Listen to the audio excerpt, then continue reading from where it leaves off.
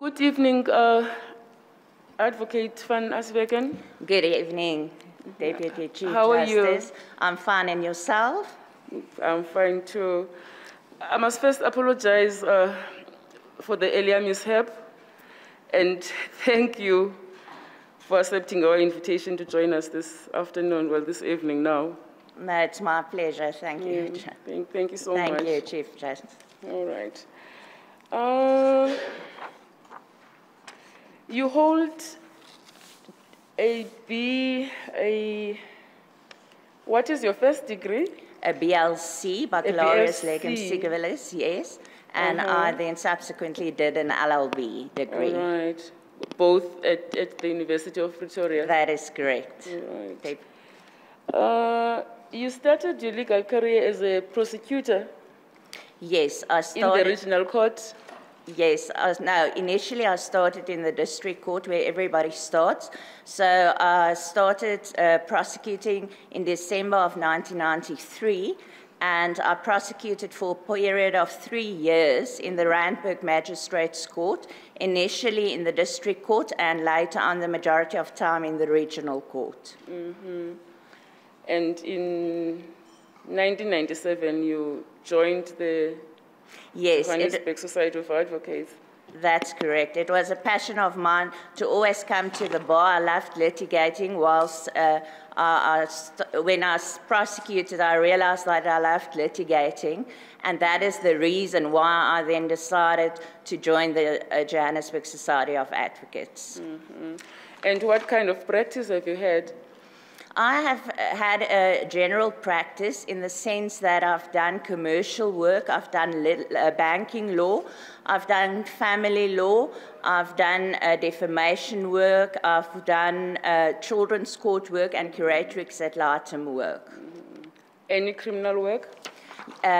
Initially, yes. In my first few years at the bar, I would say a period of 3 years, because my instructing attorneys knew me from prosecuting days, they referred the criminal work to me. So yes, initially for the period of 3 years, and ever since when the opportunity arose, when there was a fraud or a theft case, and it was one of my civil attorneys, they would brief me in the matter and I would appear in the criminal matter as well. Mm-hmm. You have acted in the Gauteng division of the High Court, not so? Yes, indeed so. How many acting stints have you had? I've had... And when? Yes, the first acting stint was in July of 2019, and subsequently I've had an acting stint for 4 weeks, also in this year, in July of 2022. Mm-hmm. Totaling? 5 weeks, indeed. 5 weeks? That's correct. I see. Did you manage to write any judgment during that brief period? Yes, I did write judgments. I've included that in my curriculum vitae. It is next to the papers under section 8. I've written the judgment of Ramatuduana Investments and City of Joburg Property Company, CC. I also wrote Melomet versus Helivac and Rand Water versus Urban Dynamics. And since then, during this last stint, I had several matters, 14 matters, in which I gave some summary judgments, I gave extempore judgments, and in the more intricate matters, I wrote judgments as well. Mm-hmm. And you reckon that this period sufficed to prepare you for permanent appointment? I know that if one has regards to the references by the legal bodies, they say that I lack experience. However, I'm here to persuade you that that is not the situation. Although it is so, that I have only acted for a period of 5 weeks. Experience does not equal competence. I'm a competent advocate. I've had a successful practice for 25 years. I started out that practice in 1997. I built that practice despite many disadvantages that came my way, and I've built the practice till where it is today. I can also indicate to you that my practice has been a court-going practice. So what I mean by that is that I spent the majority of my time in court. I spent 2 to 3 days a week in court. And as any pupil at any bar will tell you, that the place where you learn the most about court is in court. I see the interaction between judges as well as advocates. And whether you sit behind the bench or in front of the bench, the law that you apply is exactly the same. I also do believe that you might find a person that's been appointed and has been appointed for 15 years that merely does the work from day to day, whereas a person that might be appointed has the energy, the transformation, the initiative to be like a new broom and really cleans. Did you struggle at all with the workload and the pace one is expected to work at in that division? I will say no. I say so due to the following reasons. I was under Judge Valley, who was the senior judge in the post-motion court whilst I acted. I was given 12 matters. He phoned me and indicated whether I was prepared to also deal with 2 additional matters. And I was willing and prepared to accept those matters. And I sat long hours, but I did finish that particular role. I was also fortunate to be in the urgent court with Judge Meyer Frawley, and both her and myself were indeed or we could cope with the workload that came our way whilst we were in urgent courts. You don't owe the division any reserve judgments?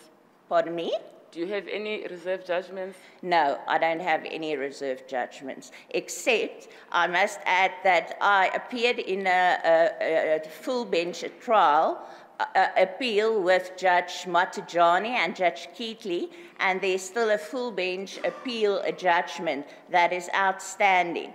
But pertaining to that judgment, as I understand it, I'm busy doing a draft, and I've done a draft note, and those draft notes will be handed to Judge Matujani, who will be the scribe at the end of the day. So that is the only one that has not been written. And when was that matter heard? It was heard in July. It must have been around about the 22nd. All right. And the one, was it an application? The one application for leave to appeal against your judgment, yes, was dismissed by the SCA? Yes, it was dismissed by the SCA. All right. JP Mlambo, do you have questions for your candidate? Thank you, DCJ. Good evening, Advocate van Aswegen. Good evening, JP. Let me start by thanking you for doing work in the pro bono court. It's a pleasure, JP. Because the assistance we get from advocates who come to do work pro bono, as you would have seen, helps the judges deal with the workload, normal workload of the division. I understand. So when you guys come to offer your services free of charge, it helps them deal with the work of the division, and it helps us not accumulate backlogs. Yes. So thank you very much for that. Yes, sir. And you've already told the DCJ you've acted for 5 weeks. Yes, indeed, sir. And one of those weeks was in the urgent court. Yes, it was indeed.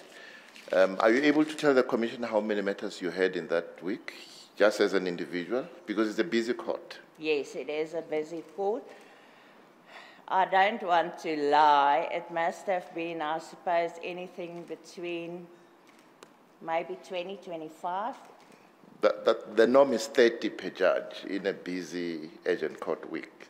Yes. So you would have got between 20 and 25 yourself. Yes. Aside from what That's Judge correct, Mafroli Judge. got, yeah. That's correct. And how many judgments out of those did you write, or did you deal with them extempore?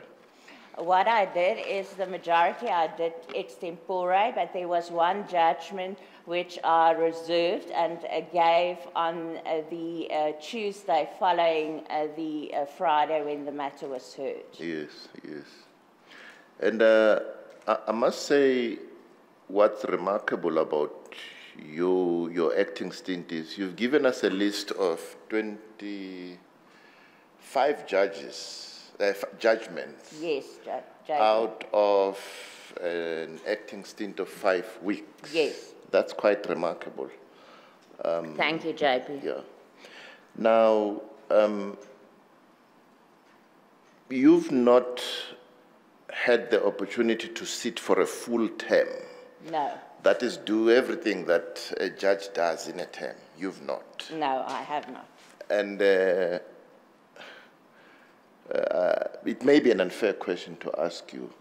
Without that experience, would you consider yourself that you are ready, even if you haven't acted for a full term? Judge President, as I said, that experience does not equate to competence. Yes. As an advocate practicing at the Johannesburg Bar, what I've done is time management is a skill that you early on learn in your practice, and that is a skill that I possess. I also possess the skills of being meticulous. I'm hardworking. I'm full of energy. I'm wanting to do this, and I don't believe that a person that has all those skills will not be able to cope with the demands. I have had experience in commercial work. I have also had experience in criminal work. Myself, I did not sit in the civil trial courts, but I did do civil actions and I did appear in those matters. So according to me, I will be able to cope with the load. I know it's a very, very busy division, and JP, you don't want a machine that's not oiled well. And obviously you want all the parts to be functioning optimal. I will be a part that will be functioning optimal. I do believe that if you've got time management skills and you are willing and able and you're perfectionist like I am, that you will be able to cope, JP. Yeah. No, thank you for that assurance. And then I just want to go to the judgments you've listed.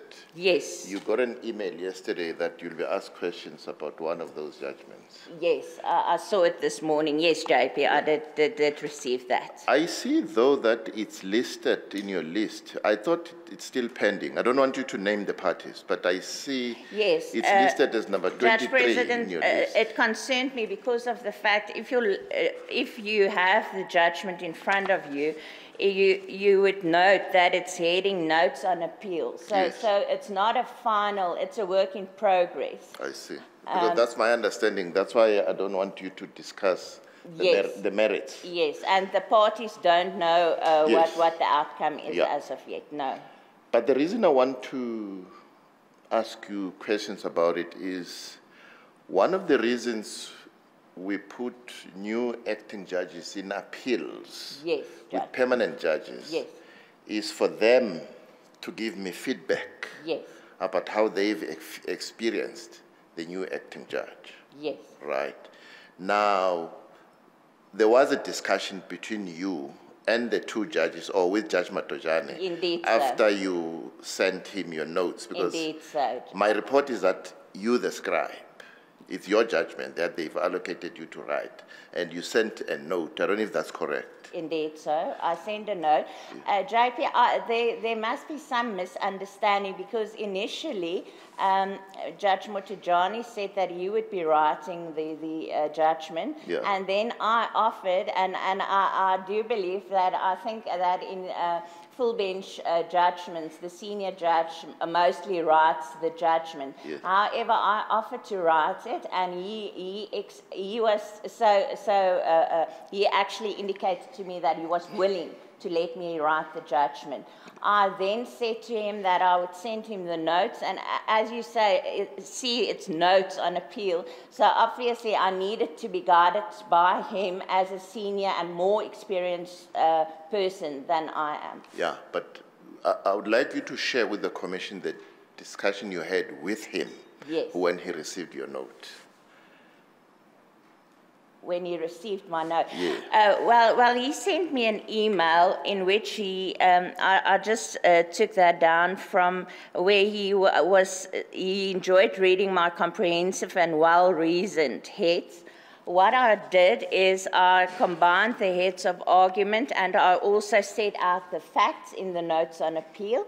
He indicated to me that he wanted me to have regards to, for instance, Judge Plaskett and Judge Unterhalter and the way that they do their judgments, and that I, in my judgments, have footnotes, whereas he, it seems, preferred not to have the footnotes. I then indicated to him that I was more than willing to go and have regards to those judgments to see how I could better my judgment writing.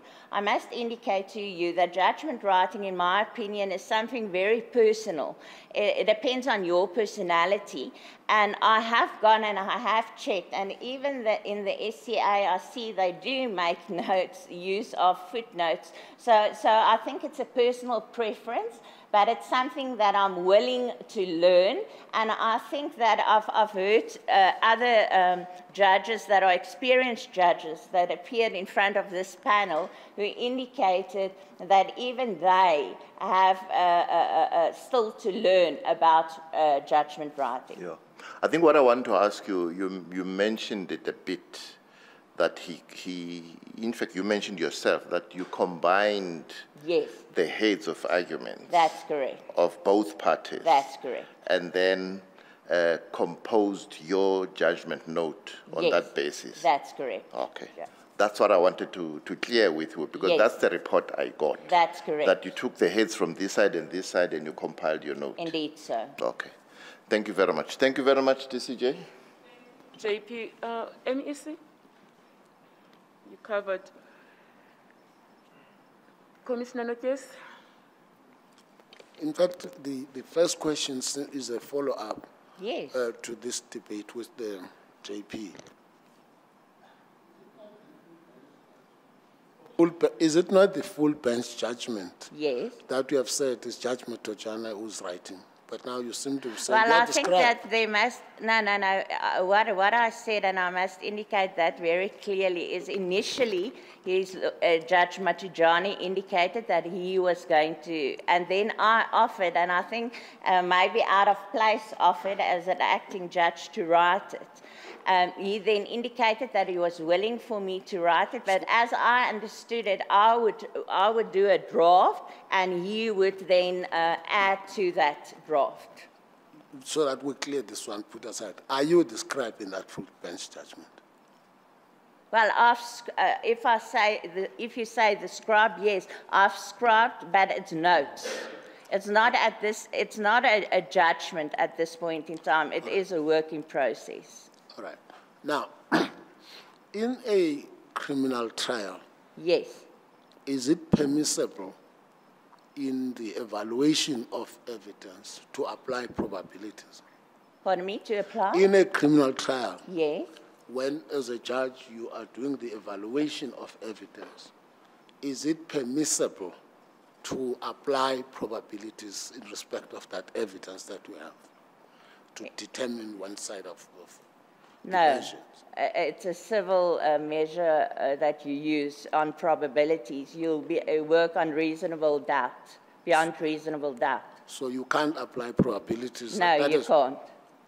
Like you consider the evidence as a whole, put evidence as a whole, you analyze the evidence, and in the process, in respect, you can't apply the probabilities. No, you'll look at what is beyond a reasonable doubt. All right. Then my second question is, in a trial where the defendant bears the onus it turns out at the end that both witnesses for the defendant and the plaintiff Yes. were inherently poor, Yes. but on probabilities, still the case favors, probabilities favors the plaintiff. Yes. What should be your response? What would be your response? It favors the plaintiff, you say. Then if the probabilities favor the plaintiff, then in a civil case, the matter will be in favor of the plaintiff. Okay. I think, I'm not too sure, TCJ, whether I can ask this just very last question. One last one, short. Short, no, I'm trying to be specific in my question. And then, right. In the constitution of the court, that is a criminal court, Yes. where the section, for instance, prescribes for the presence of assessors, Yes. it turns out that one of the assessors is not available. Yes. Is the court entitled to proceed with the trial in circumstances where the accused had called for the presence of those assessors? If there's only two assessors There are available. two assessors in the initial, but one of them just become unavailable before the trial starts. Yes. I believe that the court will be entitled if there are two other assessors still available. No, no. What I'm saying, there's one of the assessors become not available. Yes. You are left with one. Only one One, assessor. yes. Yes. That is available. Is the court entitled to proceed with that trial? And can I just understand rightly? So the accused wanted to proceed with assessors. No, no. What I'm saying is the accused elected that for the presence of assessors during the trial. Yes. And in terms of the act, the assessors should be two. Now one of them becomes Is unavailable. I understand. And there are delays. Is the court entitled to proceed in the absence of that assessor who is simply not available? I understand your question. Thank you for clearing that up to me. I will not, as a judge, then proceed. I will rather see to it that there's two assessors so that accused get a fair and reasonable trial.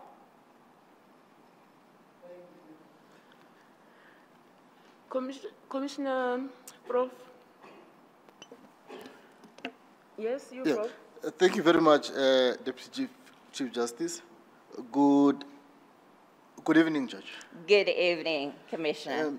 You wrote a very interesting case, Nedbank versus Msizi, that dealt, it was a foreclosure case. Yes. You remember it? Which It I was dealing wrote. with property that was executed and... Yes, executability. Now, you might just have to, because I do lots of those. Is it a judgment? It's a foreclosure case. Is it one that I wrote? Yes. Yes. You remember it? No, maybe you'll just have okay, to. let me not deal with, because I can see that you don't have your laptop there, so perhaps maybe you may not be able to engage the fact, because I wanted to deal with the fact. Yes. But let me deal with it quite broadly, Yes. just to be fair to you. Please. This case dealt with Rule 46A of the Uniform Rules of Court, which was Yes. recently amended, and the regulations that came through. Yes. In relation to the setting of prices, when reserved prices, when the property is declared executable. Yes. I just want to understand whether the law is quite clear, or whether the law is, it is at the stage where people whose houses are executed upon can actually get some protection, particularly when the prices are reserved and then the sheriff has to execute, but the property cannot be sold because the market value cannot actually be had. And you find that the banks have to come to court to request the court to reduce the price. Yes. In that process, do you have any view as to how should we deal with these issues to protect the debtors' rights? Because if the price is reduced, you'll find that the debtors will still have to do the outstanding amount once the property has been sold. How can we protect debtors? In other words, is Rule 43A adequate in its current formation to protect the debtors, especially when the sheriffs are unable to sell the price at the market value that has been prescribed, or the reserve price that has been set? That is a very fair question, Commissioner. Commissioner, I don't believe that Rule 46A gives the debtor the current protection that they need.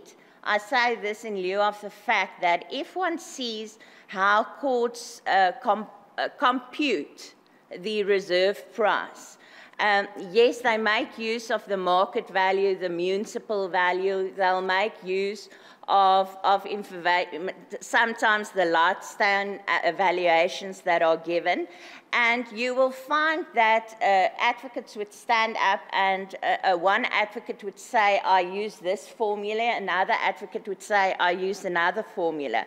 And often, I do these matters as an advocate, so often the bank will send you a brief, and you'll find that when you calculate the reserve price, even your calculation differs from that.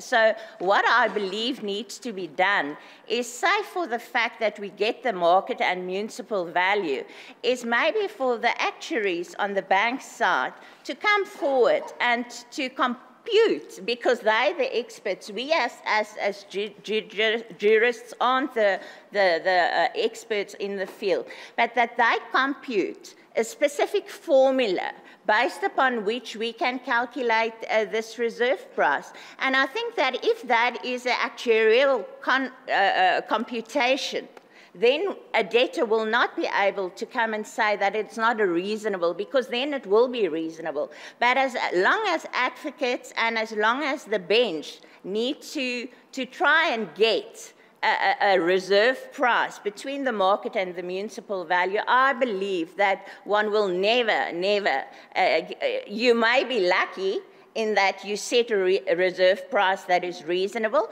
but I do believe that if the actuaries, and not even of the bank, one can have independent actuaries. Even if I think about it now, I would rather have an independent actuary compute. Why can that not be done? And then I think we'll have a formula that would be a reasonable and effective formula for any debtor.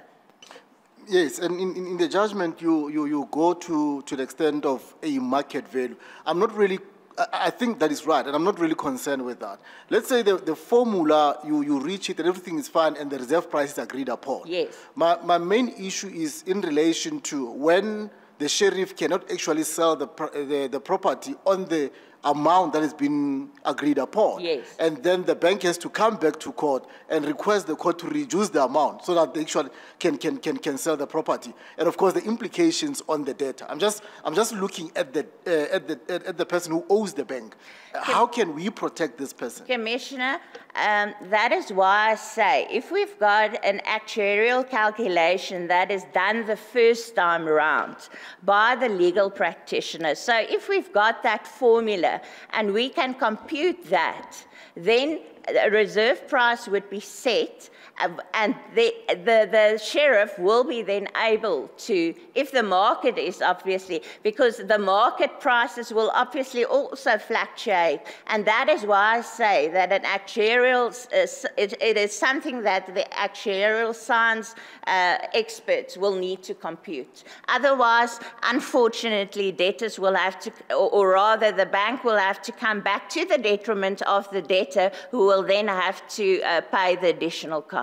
Okay. No, thank you very much, DCJ. Thank you, Commissioner. Commissioner Baba? Thank you very much, DCJ, and good evening, Advocate Van Aswegen. Yes, Commissioner. Good evening to you. Hi, how are you doing today? I'm fine, yourself. Thank you so much. I'm glad. You see, Advocate, we've received comments from the law bodies. Yes. The PLA, the GCP, Yes. the Law Society, and NADEL, they all indicate that you lack experience as an acting judge. Yes. And that you may benefit from further acting experience, suggesting that it may be premature to nominate you to the bench. And what is your comment? Commissioner, I wish to reiterate that experience does not equate to competence. I believe I'm competent. I've had 25 years of experience. I'm almost daily in court. I see the interactions between advocates, attorneys, and the bench. And I do believe that those interactions, if you ask any pupil advocate, what is the training ground for a newly appointed advocate, it is the court. And that is, the court to me is a second home. It is a place where I litigate, litigation is in my blood, and therefore I do not believe that because of the fact that I did not sit behind the bench, I stood in front of the bench, I argued matters, but that does not mean that I'm ignorant of what's happening. I must also indicate to you that you would have seen from our curriculum vitae that even at a stage when I didn't even think of coming to the bench when I was much younger, I attended 2 aspirant judges courses. One was at Lily's Leaf and the other one was in Kempton Park at OR Tambo. I don't recall the hotel's name, but I attended those courses in order for me to come to realization about what it is that judges want and require. And in order to better myself, I do believe that those aspirant judges courses also helped me in becoming and adds to the fact that I only have 5 weeks of acting stint experience. Do you want me to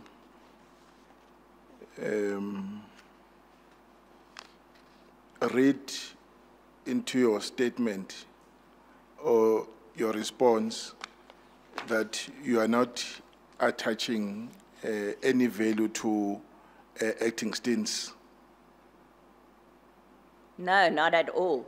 Oh, sorry, let me put it, that acting stints are not adding any value to people gaining experience. No, not at all. I think acting stints are very, very valuable. I do think, and maybe if I can give my view on that, I've had acting stints, and I've been fortunate to be in the Gauteng local division under JP Malambu, where the judges were really helpful. They wanted to assist us to make us better aspirant, I can say, judges. However, what I think is needed is like that maybe there should be a more formal structure, because people come and go doing acting stints. And as myself being a practicing advocate, I can afford 4 weeks at a time to act. You must realize that I've got instructing attorneys, long-standing attorneys that I service. I had to pertaining to that, in order to be able to act, you have to make certain sacrifices. And I just think that if there is almost like a pupillage program where there's an acting judges type of program. I know that there's the aspirant judges program over weekends. I don't know whether it's longer now, but where there's also maybe a structure where an acting judge can go before or do mentorship type of thing under a senior judge and can be evaluated by that senior judge over a period of time. That might also be a good initiative to think of. I'm just thinking of ways, because I think that every candidate that sat here today did acting stints, and I don't think whether you sat 50 weeks makes you a better judge necessarily as a person like myself that only sat there for 5 weeks. It depends on your experience, it depends on your personality, whether you wish to transform, whether you want to show initiative. All these things come into play. So I do believe that it all adds up. So you are suggesting that in the period that you acted in that court, you never struggled? No, I don't think you can say that you never struggled. I didn't struggle. I've got help from the colleagues who were then the judges. And no, I never struggled. Yes, with the workload, you have to sit long and hard hours. You have to put that in. So if that is part of the struggle, yes, I don't think any judge can say in this division that you don't struggle. You do. Thank you so much, Advocate. Thank you, Commissioner. Any questions from the commissioners on the virtual platform? Yes, I have a question. Yes, Commissioner Bernard.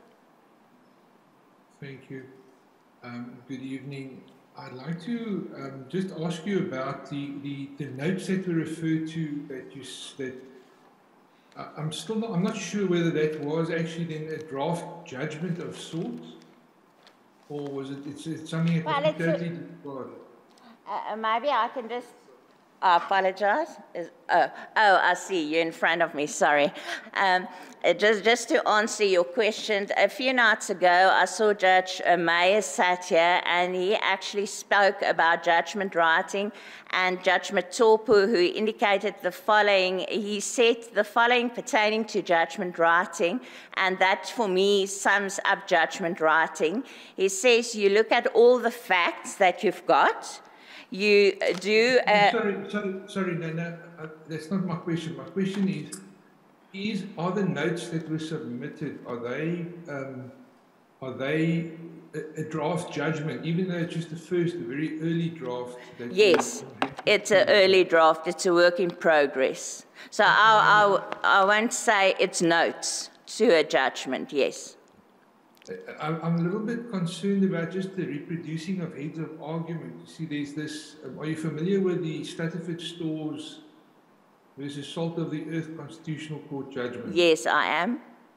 Where the court frowned upon just sort of regurgitating heads of argument and said it has to be done in your own words. I think in that matter, there was heads of arguments copied and a couple of lines of own notes added to the judgment, and the court said that's just not how it should be done. Are you familiar with that? Yes, can I just answer to that? I don't think that it is fair to ask of me to comment on notes on a judgment compared to a judgment. If it was a judgment, then it is fair to ask that question of me and then to compare it to the state of its matter. This is not a final judgment. It has not even been given. In this division, there's a 3-month period. I'm working with senior colleagues in my division to finalize those heads of argument. So no, it's not a judgment.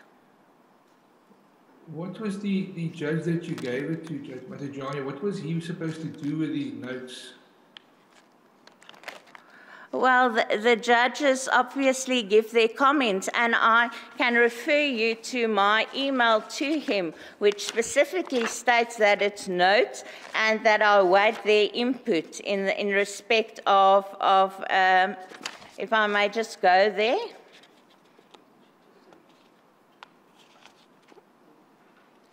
I actually commented the following, and I wish to read it to you. I've combined both parties' heads on the 3 relevant points argued and will put them in judgment format. I thank Kyogaile for his valuable pointers on judgment writing. Please, however, bear with me. So that was what I wrote to Judge Matajani. Yes, I think it's that line where you've combined both sets of heads of argument and will put them in judgment format, yes. That bothers me slightly in the light of the authority that I've referred to, the Stafford Stores matter, but We can leave it at that. I'd like to just answer you, Commissioner. In any judge, when you compile a judgment, you'll look at the heads of argument. And for me to crystallize these facts, I need to look at these heads of argument, and I have to work with them. So I do not think that there's any judge in any division that do not work with the heads of argument. No, it's not a matter of not working with the heads of argument. I mean, obviously, they have to be taken, they be regarded seriously, but the judgment should always be in your own words. But I think you've answered it. Thank you very much. Thank you. That's my question. Thank you very much. Follow-up, DCJ? Follow-up? Just one question from me, Deputy Chief Justice, if I may. There's a follow-up question, but I can't make out. Oh. No, thank you very much, DCJ. I just want to correct one mistake that I made. The judgment that I spoke to the candidate with, I said she wrote it, and she did not write it. She was actually an advocate on that judgment. I just wanted to clarify that. But she didn't correct you, though. Perhaps. Yes, Commissioner Singh? Yes, thank you very much. Good evening, Advocate. I think the last question for the evening. Would you consider the justice system as having done enough to reform or transform the current level of women representation within the system? And here I also refer to race as well. What would your view be on that question? Thank you. No, I don't think that enough has been done. If one has regard at the skewed briefing patterns and the fact that I think there must be something seriously done in respect of briefing patterns, especially for juniors beyond 5 years.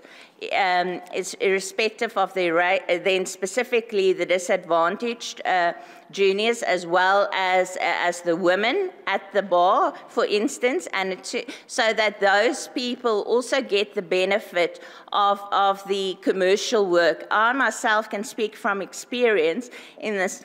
In the sense that when I started at the bar, you initially got low-profile matters, and that even the male colleagues that did pupillage with me seemed to be getting better commercial work than I was actually getting. However, times are now changing, and things are a bit different in that we've got the second and third advocate rule, where you'll see that women and black advocates do appear. However, I would love to see that these second and third advocates also give their arguments in court. And sometimes in all these great matters that you see on television, you'll see that the people that participate are merely men. And I do think that there's a definite need for transformation in that respect. Just as a follow-up, I think these are legitimate concerns that you raise generally. But coming back home to yourself, yes, what opportunities have you provided for black advocates and juniors to join you in matters that you were briefed on? Well, I was a mentor to 3 disadvantaged female advocates at the bar, Advocate Sanomta Linda, Advocate Amy Rawani Mosali, as well as Advocate Sylvia Polu, who at the time that the latter did pupillage was even pregnant. So I'm very, very proud of these 3 women. 2 of them are now in highly successful commercial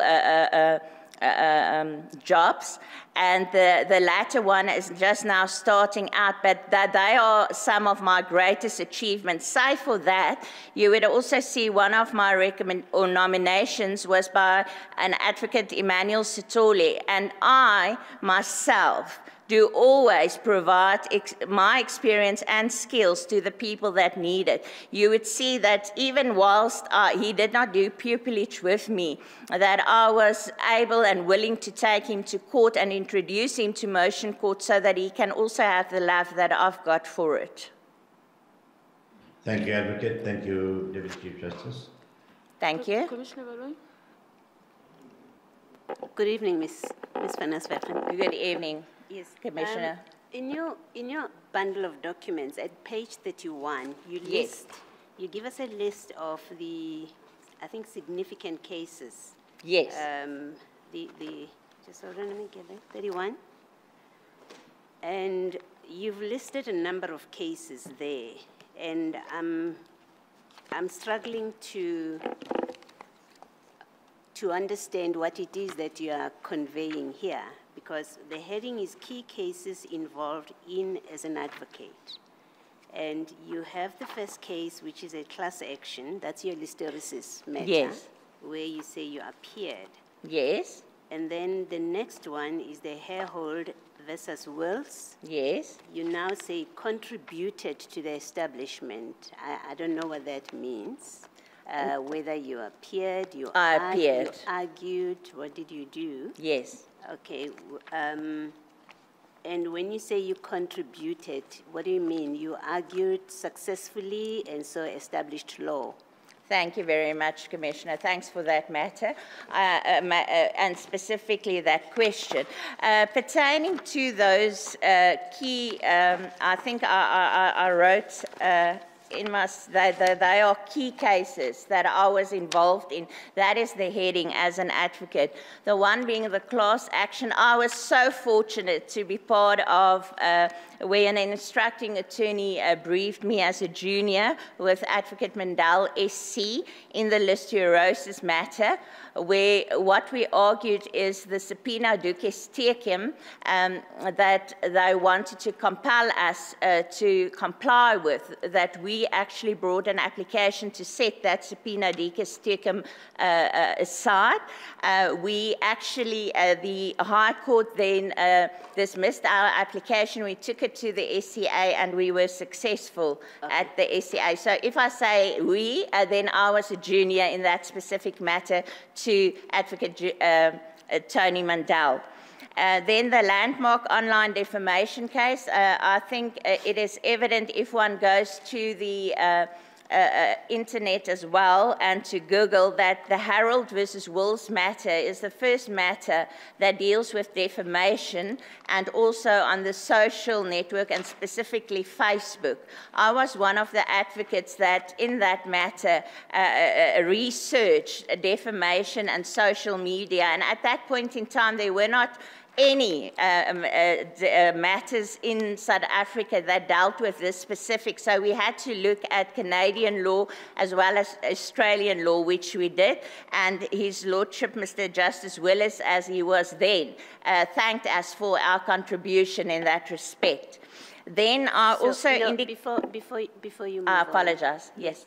You see, I was trying to understand what do you mean you contributed. Yes. Can I just maybe just to to cut through this, you were for the respondent in this application. Yes. And your client was not successful in the application. No. All right. I just wanted to check that about it, because my reading of this list was it's matters where you no, it's key cases that I were involved in. So the class action we were successful.